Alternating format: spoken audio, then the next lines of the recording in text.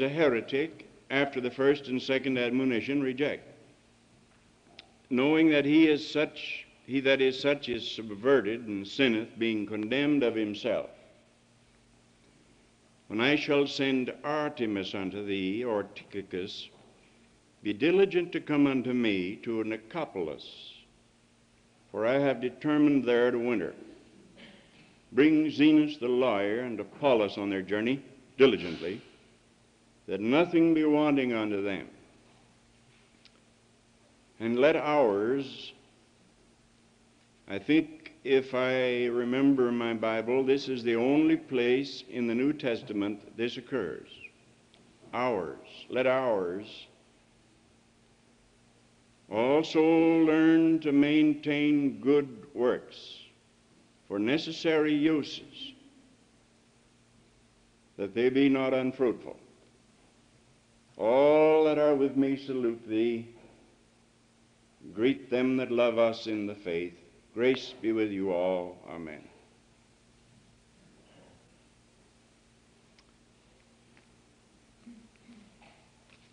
He said, avoid foolish questions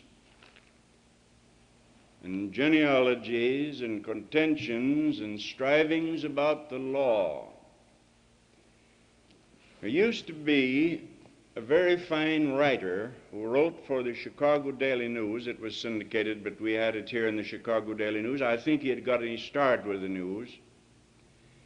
His name was Howard O'Brien, H.V. O'Brien. And he was also a critic, literary and theatrical critic, a man of the world, but a very fine man. He was kind. At one time, a show came to the city called Lysistrata, written, as I remember, by Aristophanes, the old Greek writer. And I didn't go to see it, of course. I haven't seen a show since I was converted, as I remember, ever. I don't even believe them in church, say nothing of going to the theater to see them. But O'Brien's started out his criticism of this play, Lysistrata, by saying this. I don't remember anything else he said, but I do remember this.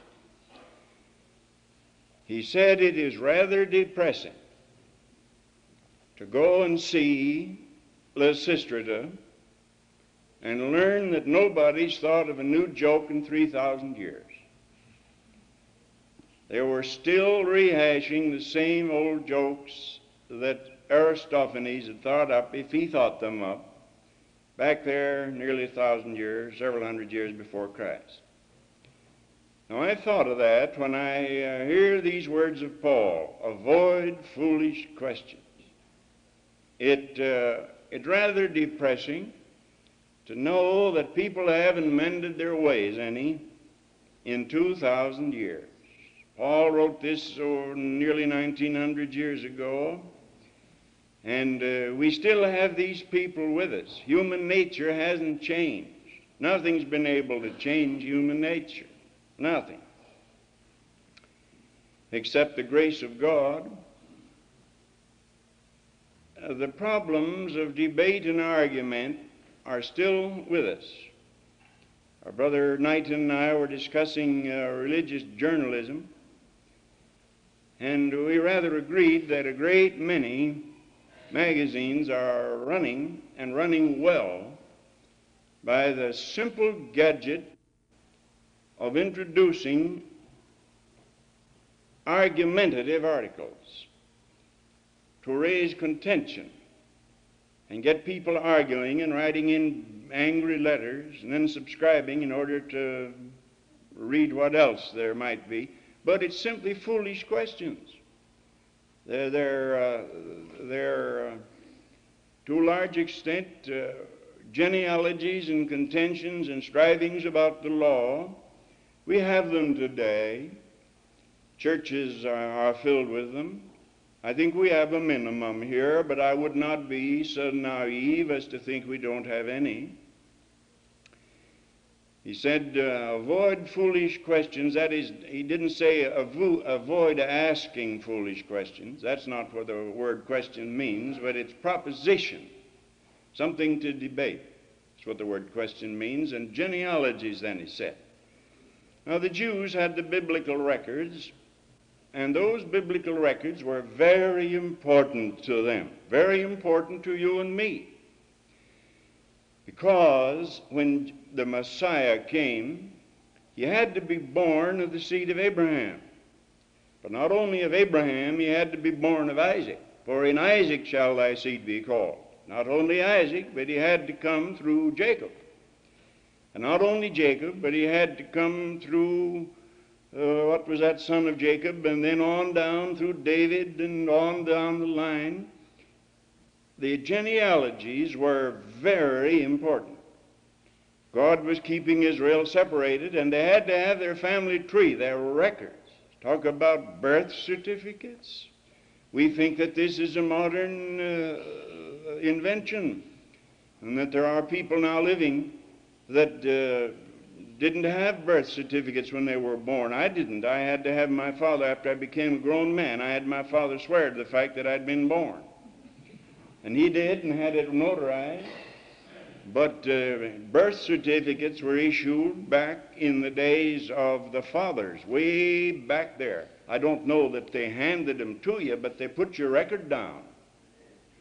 For instance, the sons of Joseph after their families were Manasseh and Ephraim, and the sons of Manasseh of Machir, and the family of the Machirites, and the Machirite begat Gilead. Machir begat Gilead. Of Gilead come the family of the Gileadites. These the sons of Gilead, and so on down the line. The page after page after page of these genealogies.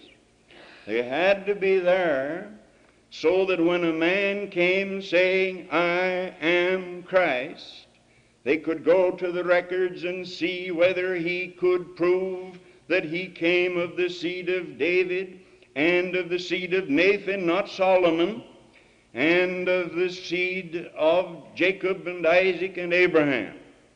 So they were very important. But you know, religious people can't let things alone. So the Jews abused these genealogies. In order to give them something to do, they began to work with them and give meanings never intended. Count the letters and then use them for puzzles, sort of, and crossword puzzles, and work on them, and supply fanciful interpretations, and turn them into allegory. Abraham begat Isaac, and Jacob, Isaac begat Jacob, and Jacob begat Ephraim. And now, what does that mean in its deeper meaning? So they went deeper, and they found by counting the letters Abraham and then the letters Jacob, and subtracting and adding, they managed to get some kind of a weird old wives' tale going about these genealogies. And one brother said this had eaten the heart out of Judaism. It had eaten the heart out of Judaism. It was this kind of thing Christ fought when he appeared. Now, the Talmud had encouraged that. The Talmud, as you know, was a commentary several times bigger than the Bible itself, a commentary on the Bible, written by the rabbis. It had its start, maybe the time of Ezra, and finished along maybe 400 or 500 A.D., and they still have it. I have read, I can't say I've read the Talmud, but I can say I have read in the Talmud. I've examined it and searched into it to see what it means when he says these genealogies and foolish questions. Well, they're unprofitable and vain, and always they are the proof of a juvenile mind. I remember when I was a young preacher, I was walking past the town square in a little town in West Virginia. And here, gathered, sitting around, chewing tobacco and spitting on the sidewalk, whittling, were a group of old patriarchs. And they saw me and they knew I was a minister, and so they thumbed me over. Come over here. I went over. And they propounded to me this question. They said, Reverend, would you give us an answer to this question? What is man? Well, of course, I didn't give them an answer. I said the first thing, like Truman usually does, that popped in my head. And I said, oh, man's a two-legged animal, and turned my back. And as I left, they said, well, then God's a two-legged animal, for he made man in his image. And, of course, both my answer and their parting shot were too foolish to be recorded. But they spent their lifetime. Now, here they were, old, bearded, and bald fellows, ready soon to die and to be called before the judge of all the earth to give an account of the deeds done in the body. And it was either heaven or hell for them. And they sat around and chewed and smoked and whittled and argued endlessly over the question, what is man? And you know that question, they say, that's biblical. David said, what is man? But do you notice how David worded it? David said, what is man that thou art mindful of him? Said, oh God, who am I that you should love me? What a difference. What a difference. Careless men who have no thought of God, sitting around arguing on the technical question, what is man? And the loving, reverent, worshipful man looking at the stars and saying, what is man that thou shouldst love him? It's all the difference in the world. For David was not propounding a shallow philosophical question. He was exclaiming, oh God, how could you love me? Well, the juvenile mind is always ready, no matter what kind of head it's in. And I apologize to all serious-minded young people when I say the juvenile mind. The fact that you're juvenile in years doesn't mean you need to be infantile in your mentality. And a lot of our young people are mighty serious-minded, so I am not reflecting on being a juvenile. Everybody is at some time. As we older folks may have a twinge of jealousy, we're not still so young. But the point is, the juvenile mind, the careless, irresponsible mind, I mean, and a shallow religious curiosity, springing out of a basic moral insincerity. The more I study the human scene and read the Word and pray, the more I am convinced that one thing everybody has to have that'll ever get converted is his sincerity. He may be so sinful, he may be as black as the blackest pit of hell. He may be as corrupt as a maggot-infested pool. But if he's sincere 5 minutes in the presence of God, he can be delivered. There isn't anything the blood of Jesus Christ can't cleanse from. There isn't anything God won't forgive. It's insincerity that curses mankind. And these people with their foolish questions and genealogies simply were basically insincere. And God can't save a man, no matter if he's a man of high morals. God can't save him if he's insincere. And no matter how deep a man is, I repeat, if a man's sincere and look to Jesus Christ, he can be converted. Now there's only one motive that God approves or accepts. There's only one motive for approaching the Scriptures. And I will break that motive down into four, for it's really one. The motive is to seek reverently to discover the will of God, to seek holiness of heart and life, to seek to know Christ intimately, and to learn how to instruct others to do the same. Now that's the only reason, the only reason I have for going to the Scriptures. If I go to the Scriptures to try to find the Sputnik, I am guilty of foolish and unprofitable questions which can only be vain at last.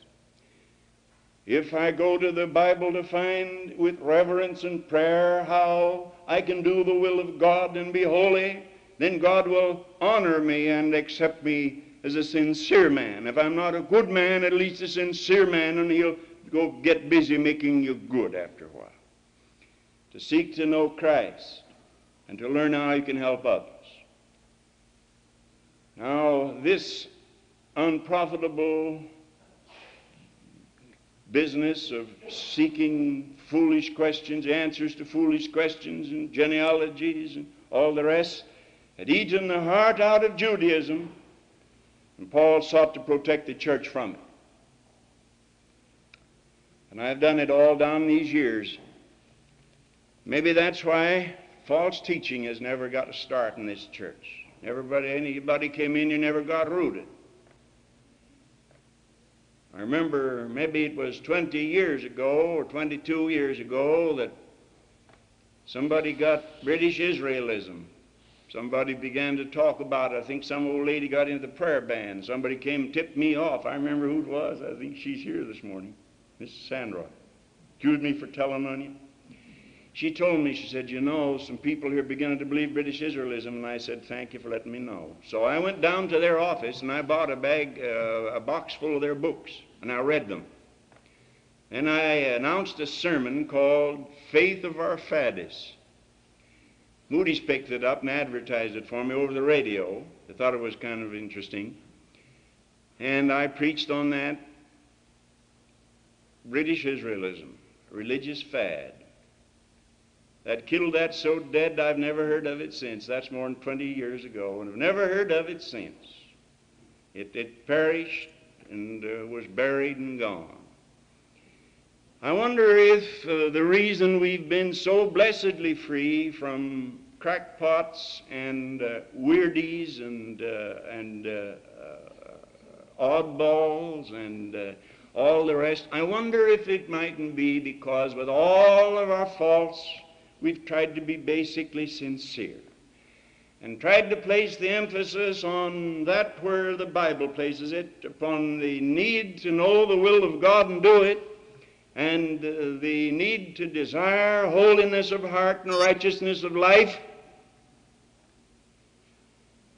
I wonder if that could be one of the reasons. God in His goodness has helped us on that. Now 1 Timothy 1:4, Paul tells Timothy about that same thing. He says, neither give heed to fables and endless genealogies, which minister questions rather than godly edifying, which is in faith.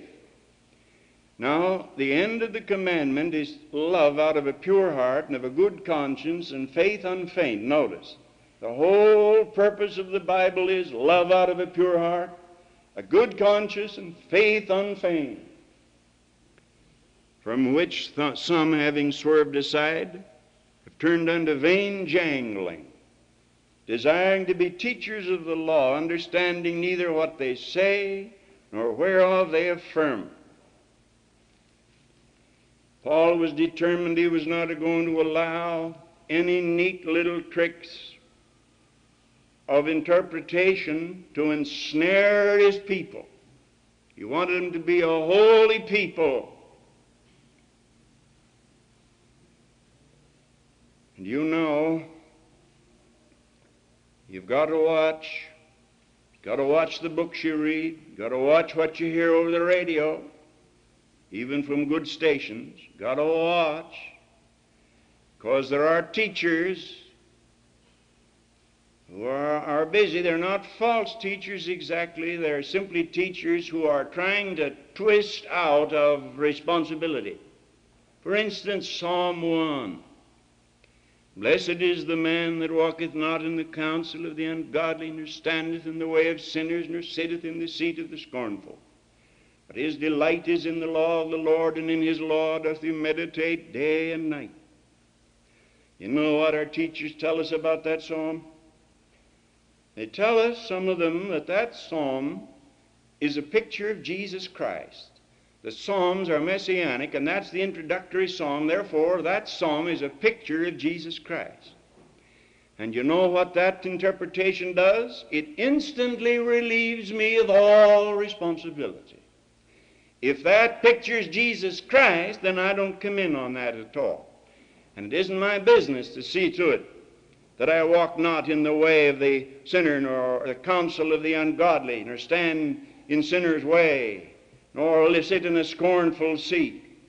If I can make that to describe Jesus, I'm perfectly willing to say, oh, sure, that pictures Jesus.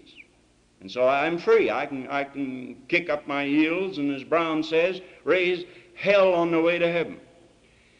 And then 1 Corinthians 13, that wonderful, terrible chapter that gives me more trouble than any other chapter in the entire Bible probably. Though I speak with the tongues of men and of angels and have not love, I'm become a sounding brass and tinkling cymbal. You know what our teachers do with this. Some of them, they say this describes Jesus. So let it describe Jesus, and you and I have no obligation toward it at all. Well, of course, the terrible snare lies in this, that Jesus Christ is described in Psalm 1, and he is described in 1 Corinthians 13, inasmuch as any time you describe a holy man, you describe Jesus, for he was and is a holy man. But 1 Corinthians 13 was never written as a description of Jesus. It was written to show how Christians ought to be. And until we Christians have done everything that we know how in prayer and surrender and faith and obedience, to have this kind of love in our own hearts, we have been simply tricked by this chapter.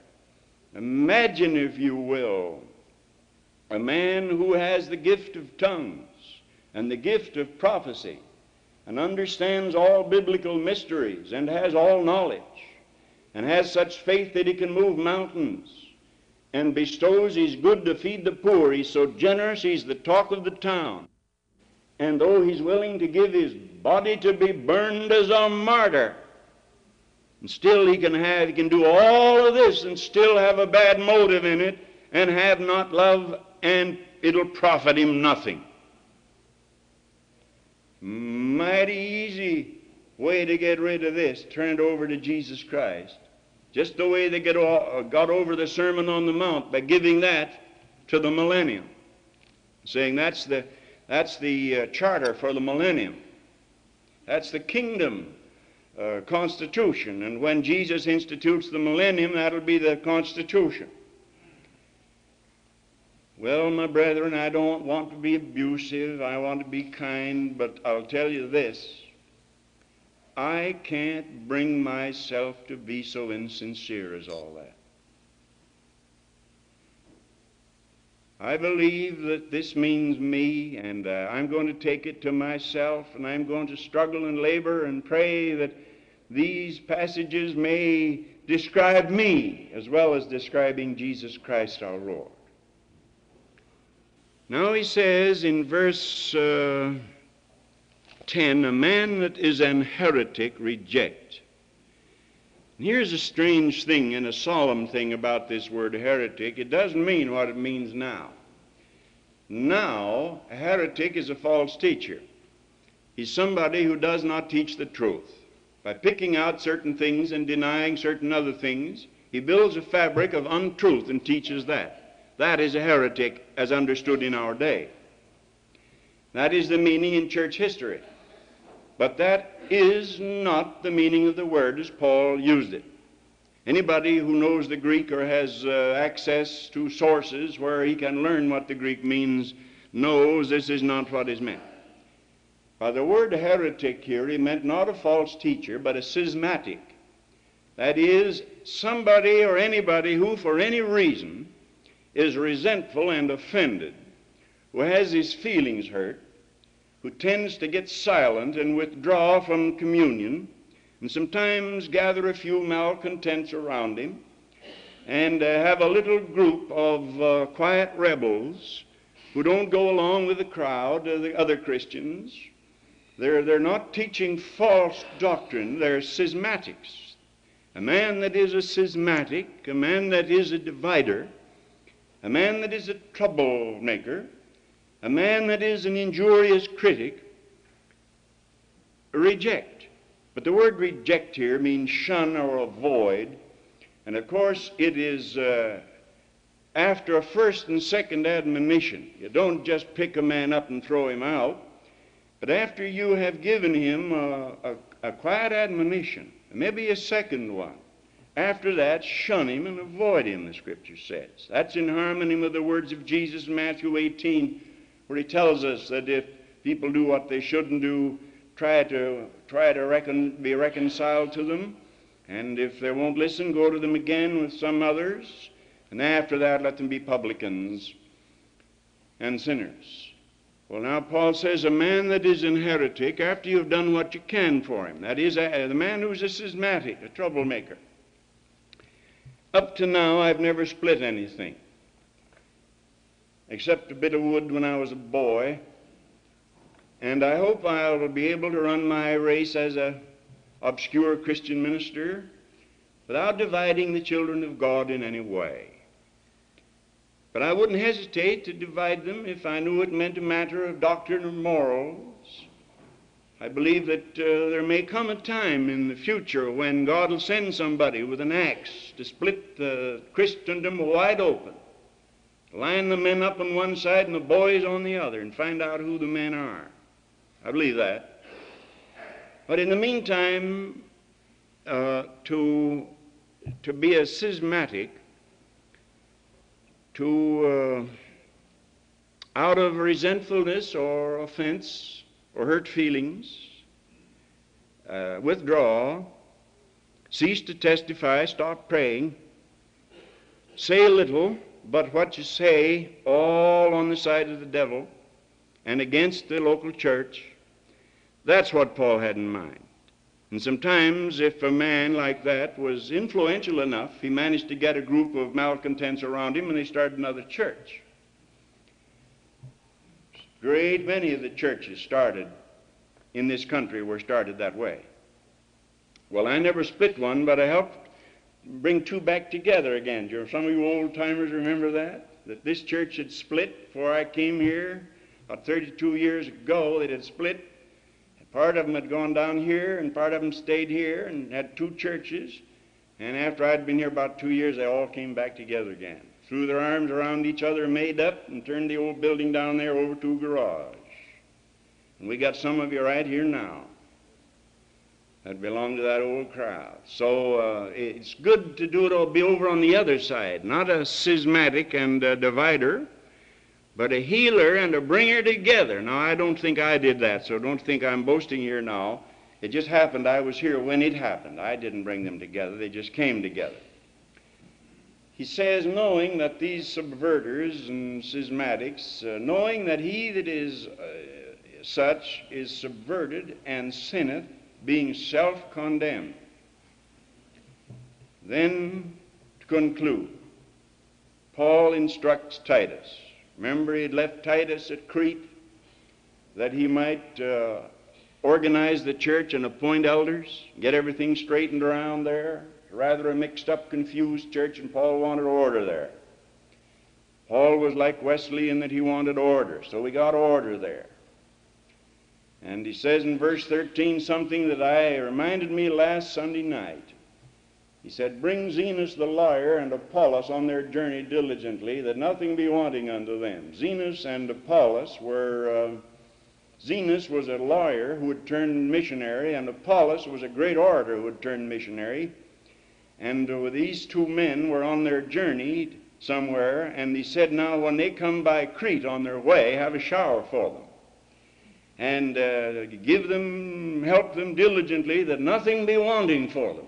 He said, be see to it. And I thought of last Sunday night, when there were times before that, next Wednesday, when they have a shower on Peggy Argyle, receive these and send them diligently on their way and see that there's nothing wanting unto them. That kind of ties us in with the old Pauline method of doing things. And I like it. And I don't know what the Lord may do with me in old age if I live to be old.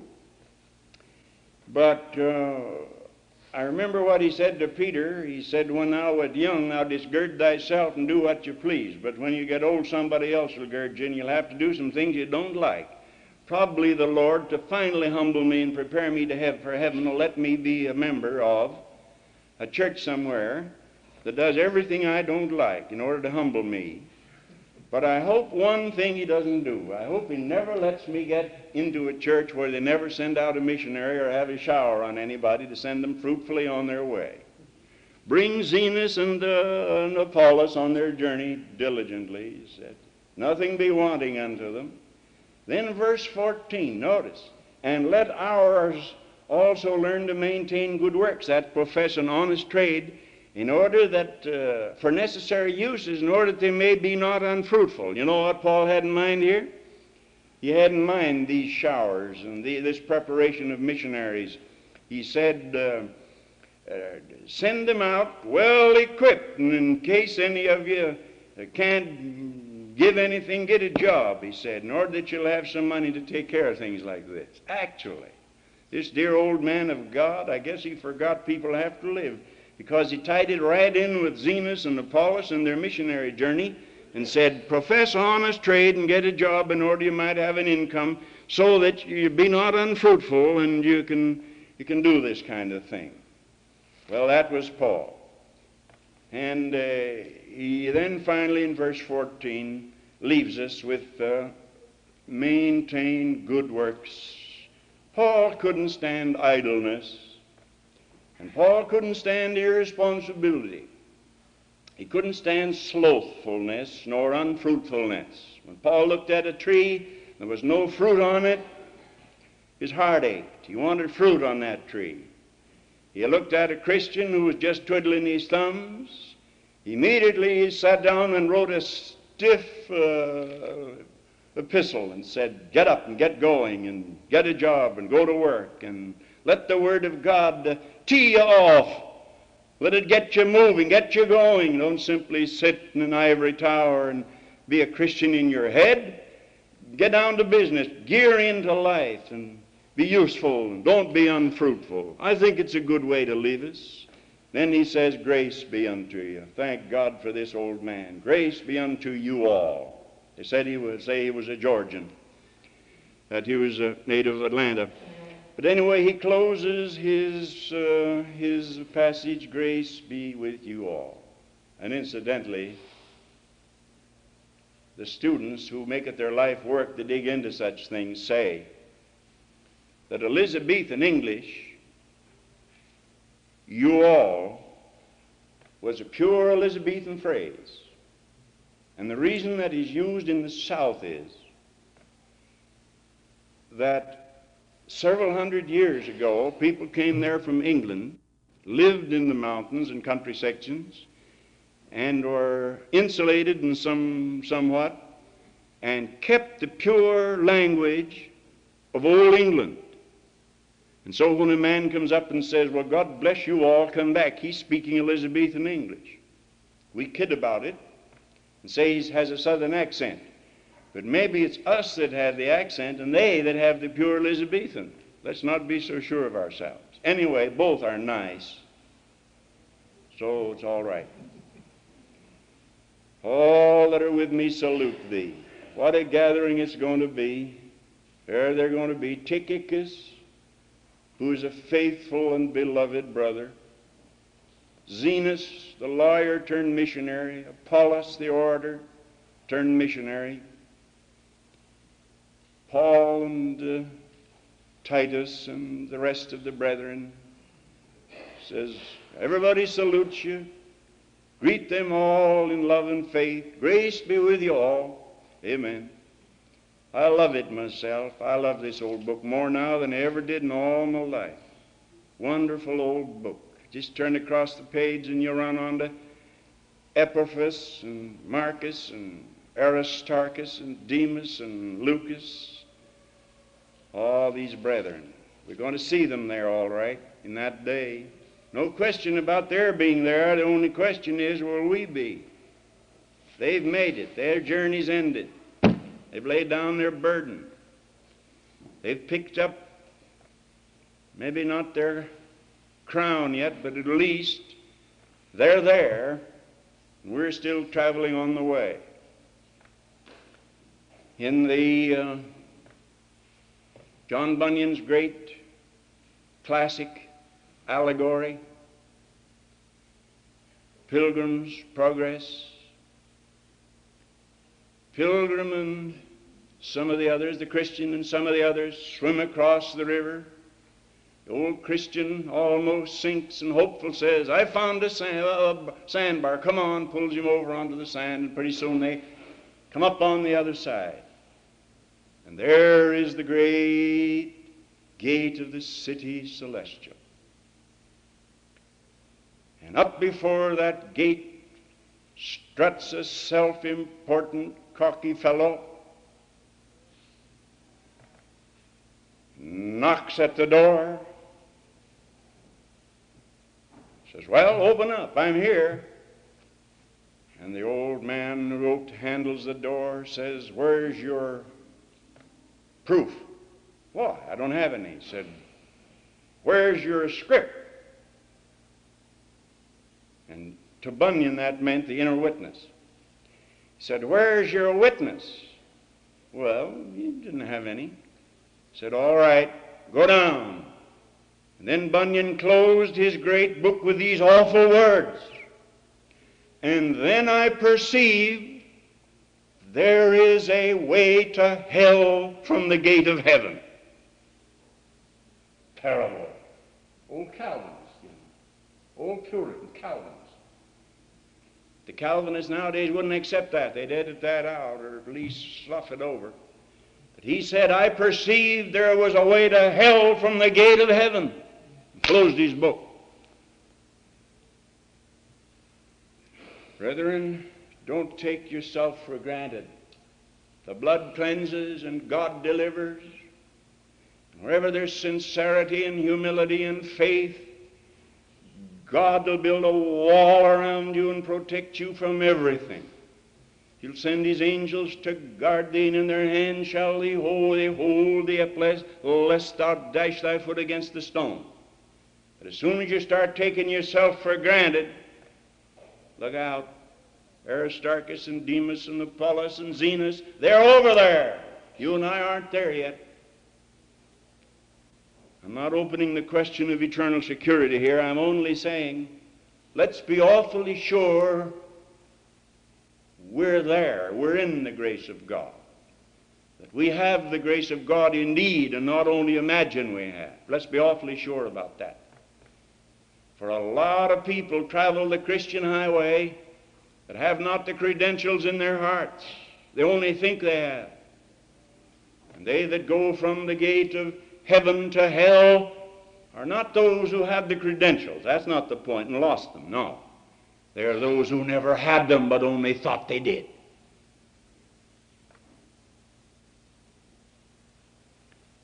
It may be that some of you got into religion on your Sunday school teacher's reputation. Or you've gone with the crowd. You moved along with your bunch. That's not harmful. It's all right, I suppose. But be awfully sure, each of you, and I pray that you young people who are going off to schools don't live on the enthusiasm generated by youth. Don't take anything for granted. See to it that the blood cleanses and the Holy Ghost renews, and that God's accepted you, and that you've got the witness within. For there's a way to hell from the gate of heaven. Goodbye, Paul. We'll be back to see you again next Sunday. No later, because you can't preach without Paul. There's no use. The Lord made him so important in the book that you start preaching in the book of Numbers, and you got to get to Paul pretty soon. God gave him such a place. Paul and David. David in the Old Testament, Paul in the New. What a pair they make. I never asked anybody for his signature, his autograph, so help me, in my lifetime. I've autographed a good many hundred things, but I never asked anybody for one. Outside of being on a check, it wouldn't be of any value to me. And I don't get many of them. But I'll say this. There are two men I want to meet. I don't want to go up and meet them as equals. I just want to be permitted to stand off at a little distance and gaze at them with love and wonder. David and Paul, marvelous old brethren. Paul, the man of God who couldn't stand a tree that didn't bear fruit. David, the man of God with his homemade harp, who looked up with tears and said, "What is man that thou art mindful of him?" I want to meet them both. And you know what? I got a real deep feeling I'm going to do it one of these times. For the God eternal, has taken all my sins away, and David's royal fountain has delivered me from all the weights that would take me down there. I hope you can say the same. I trust you can. God bless you.